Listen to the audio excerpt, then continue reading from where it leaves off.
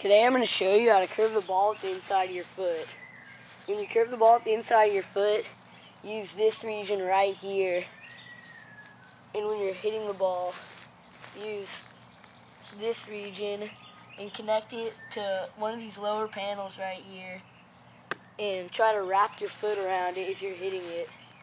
And be sure, place your foot not too close to the ball as you're planting your foot.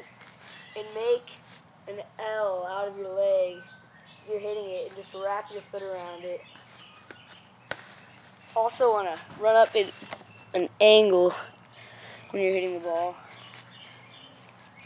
Make the L, hit it right there, wrap your foot around, and follow through across your body. Just kind of slowly do it.